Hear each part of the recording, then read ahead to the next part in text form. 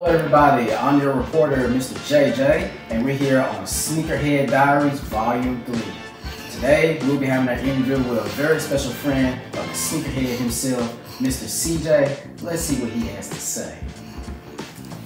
What's going on, CJ? How you doing? How you doing, man? Good, good. You mind if I have a seat? Oh, yeah. Thank you, sir.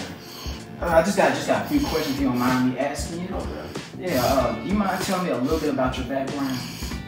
Yes, well, my actual name is Carter Rabbit III. I know by CJ, you know, well, that's what most people know me as. And, well, I'm from Indiana, Mississippi. Many people not really familiar with that town, but, you know, we go by the Delta, you know, in other words. I went to Gentry High School, graduated in 2014. 27 years old.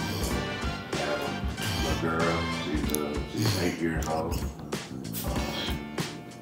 So basically, that's really it about me. I have where I stay with both parents. Where I stayed with both parents growing up. I always had both parents in the household. I have a little brother. He's 23. He's currently driving truck now. So you know, that's basically all about me. Well, it seems like you got something really good going on, right?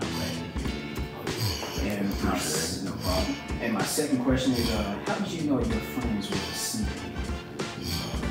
Just his opinion.